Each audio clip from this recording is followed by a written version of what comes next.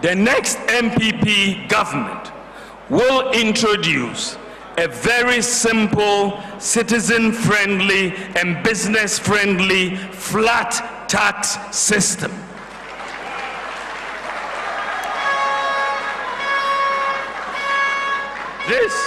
This will be the first change in our tax system since independence. No government has thought about changing the tax system, but it is the MPP party that is saying it is time for a change in the tax system.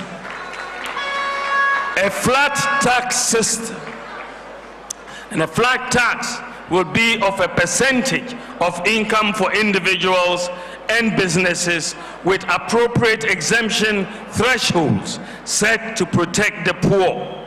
With the new tax regime, the tax return should be able to be completed in minutes.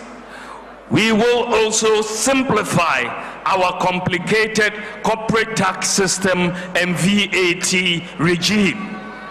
We will reform the VAT tax regime by merging all levies into a single line item levy and treat the merged levy as part of input and output VAT to eliminate the cascading effect in the current regime.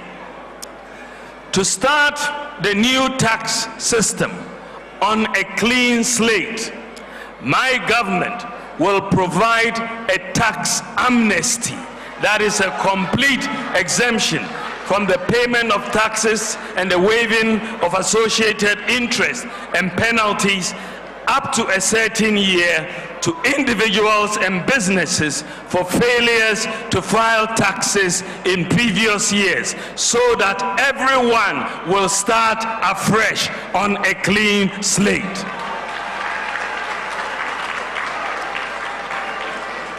In return, my government will expect the beneficiaries of this most significant gesture and such savings to be directly used in creating jobs. Our ultimate goal, ladies and gentlemen, is to move Ghana to a lower tax regime with broader coverage to stimulate greater economic activity and generate more revenue to the state. For this to succeed, tax digitalization will be implemented across all aspects of the tax administration. Everyone will be required to file tax, a very simple tax return, electronically through their mobile phone or a computer. There will be no manual or paper filing of taxes anymore.